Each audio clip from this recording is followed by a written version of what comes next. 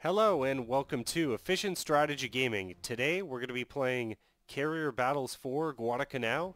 This game is available currently on Steam, so let's get into it here. We'll start a new game up and we will do the scenario The Revenge Raids.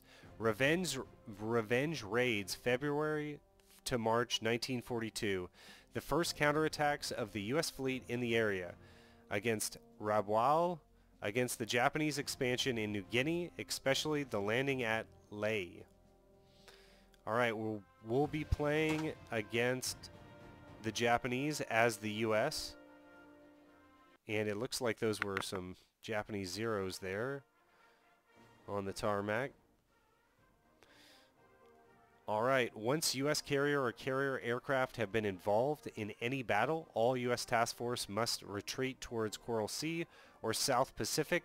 Retreat hexes are marked with white stars in their center. The VP awarded for TRS losses is higher than usual. Close and attempt a surprise attack against Rabaul, then strike the Japanese invasion force at Lae. 3 days. Alright, so there's the scenario right there. Let's get to the tactical map.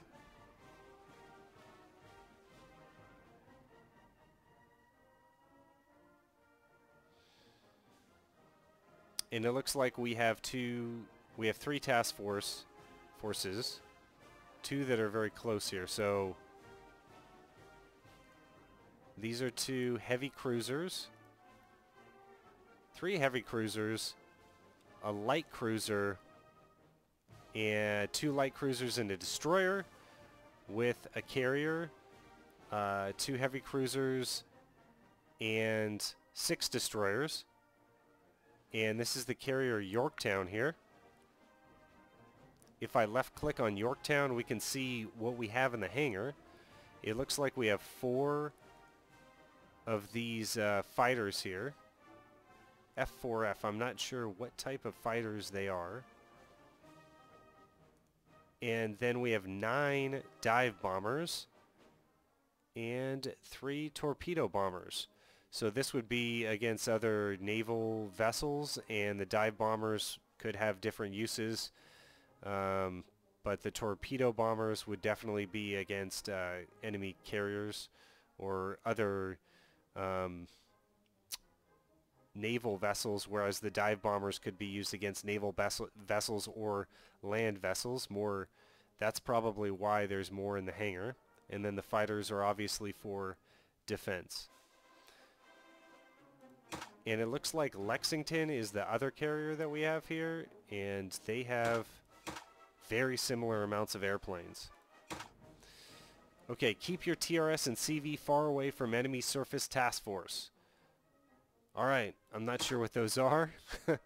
So I only have like about 2 hours of game time under my belt with this, so please bear with me.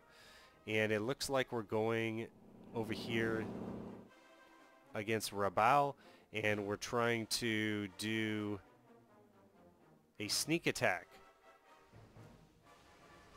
So I'll start off by moving my task force here.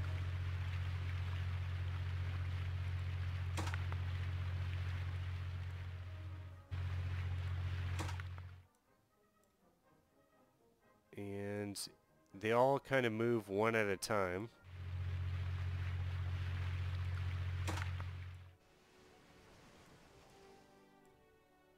Doesn't look like anyone got to move there.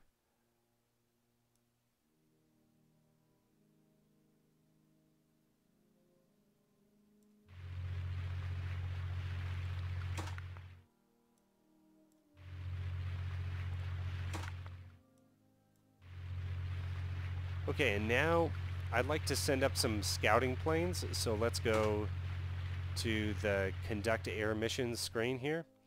And we're going to move units one by one. And I don't think the fighters can conduct search missions, but let's go ahead up with the torpedo bombers since we're far away from land bases and we're more worried about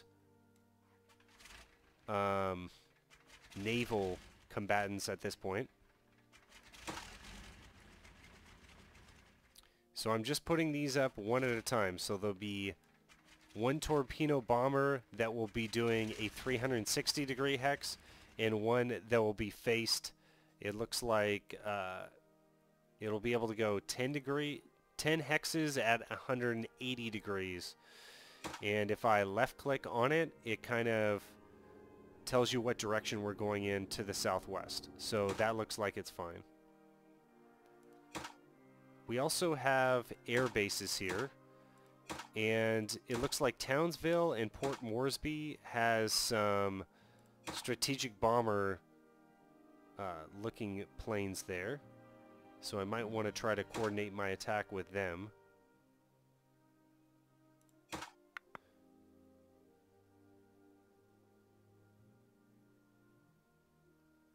Not sure where Port Moresby is. Okay, so that's over in New Guinea.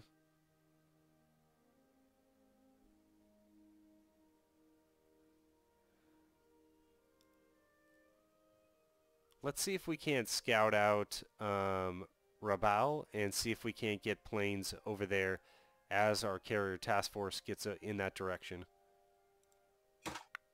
And I'm assuming these yellow hexes here, that's my planes going out on that search mission. And one of the search missions launched, and we're just waiting for the other one to launch.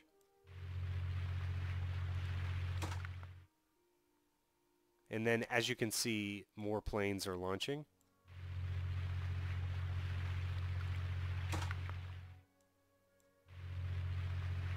Trying to keep these guys in a tight formation here.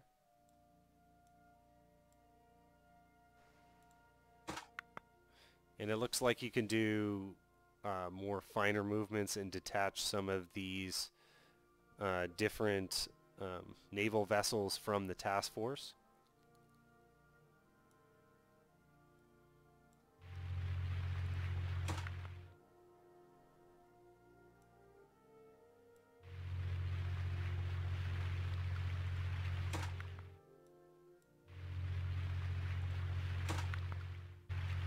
Alright, enemy scout spotted over Task Force 11. I think Task Force 11 is usually Lexington. Enemy scout spotted, okay. So it's going down up here, and our forces are not combined. Let's see what we can do with Port Moresby. So I'm going to left click and drag them onto a strike. Doesn't look like there's anyone in range for them to do a strike. Let's take that off. If I put them on the deck or runway, I can change out their ordnance to different types of bombs and things like that.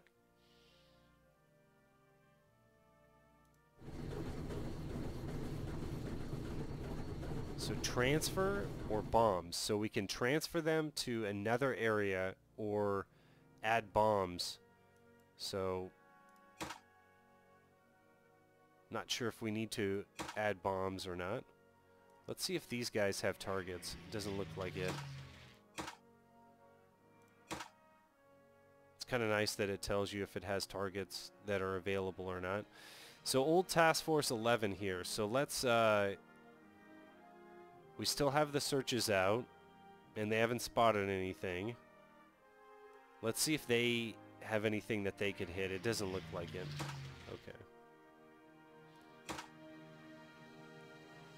So now that they've been spotted, I think that this is going to be my priority here.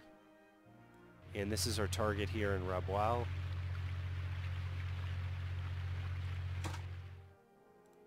That enemy scout is still on our back. Can't move them.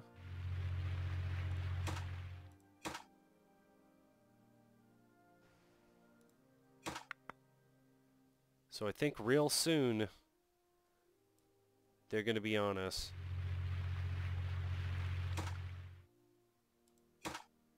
And we are consistently seeing that enemy scout. It looks like our scout planes are coming back right now.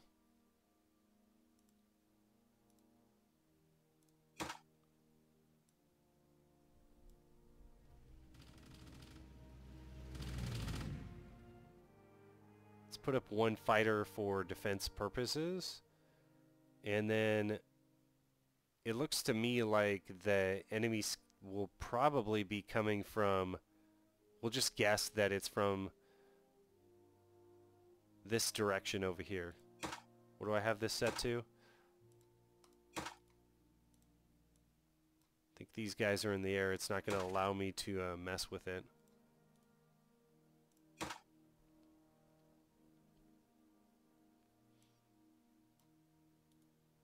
Still trying to figure out how to get this guy back in the hangar. Alright. Oh, we got contacts.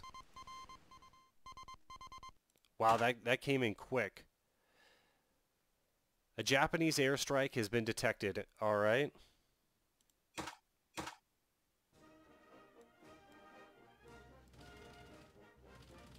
So 20 to 40 minutes. Let's get everything up we can to defend.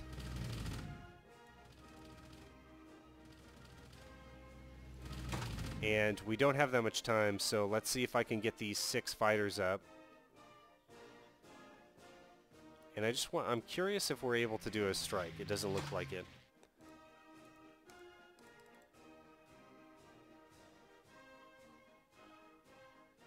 Air units about to land. Okay.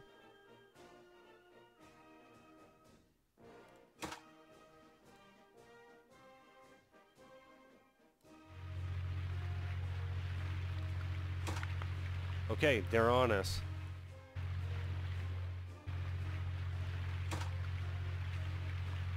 So we still have 20 minutes. We'll see if we can get any of these guys up.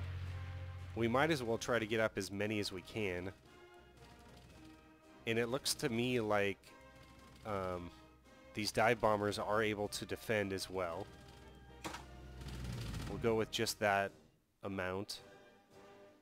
It says it will take 60 minutes and one turn is an hour and 20 minutes. So let's hope that that is the right recipe here, because we're about to have air to naval combat here 100%. And they kind of caught us at a bad time. Okay, so we have, it looks like one fighter up. So the fighter that I deployed before the scouts came back. And it was interesting because as the search planes went out and then came back, their attack was right after it. So the timing appears to really be important here. This one lone fighter, I don't know if it's going to do that much. So let's see what happens here. Attacking planes must first go through the fleet defenses. Cap is combat air patrol and the heavy AA guns. So we have one lone fighter against 5 of these attack bombers.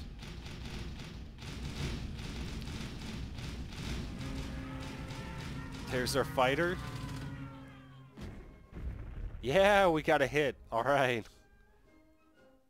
And these bombers most likely all have torpedoes, so. Planes attack if they have survived the cap and heavy AA fire. After bombing, the planes still suffer revenge fire from light AA guns and fighters. Okay.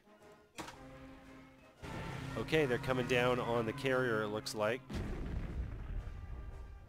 And the carriers were prioritized as a target in World War II. It looks like they missed. End of battle. Okay, so this was quite favorable. They lost 2 of their bombers, and I keep my fighter and my carrier. All right, I'm happy with that. The other battles that I've had have not gone well at all. That was actually a victory. I'm pretty happy with that. Okay, what do we got here? Enemy fighters, enemy AA. The surprise effect has been lost. U.S. task force must retreat towards hexes marked with the white star.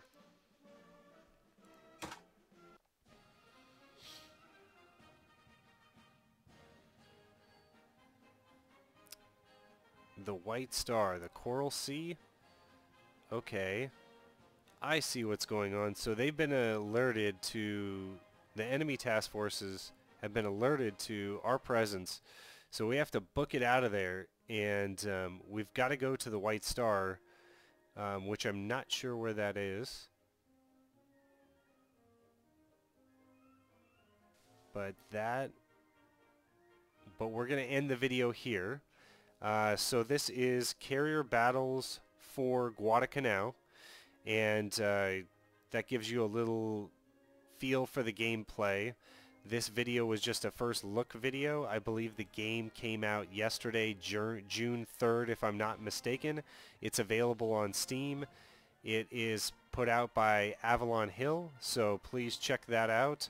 If you're really into this carrier style of battle in the Pacific theater of World War II, I would suggest that you check this game out. It really delves deep into the mechanics of how carrier fleets operated, and you saw there how the timing of what planes were up when, how many planes, where you sent them out, all plays a factor in these battles and is so important in these battles. Which direction did you have the spotter planes go out? How many fighters did you put up? Who's returning? Who's going? Things like that. So it's a very interesting game with a lot of replayability. For this scenario, I don't know, maybe more spotter planes, putting more spotter planes up may have helped. We kind of already have a recon that we know that the air bases are up here by Rabual, and I don't know if there's carrier forces in the area, but these clouds do cover the enemy naval vessels so that your spotting planes don't see them as well. So there's a possibility of naval combat as well. So I hope that you enjoyed this video, guys. Please leave a like and subscribe if you enjoy this type of content, and I'll see you on the next one.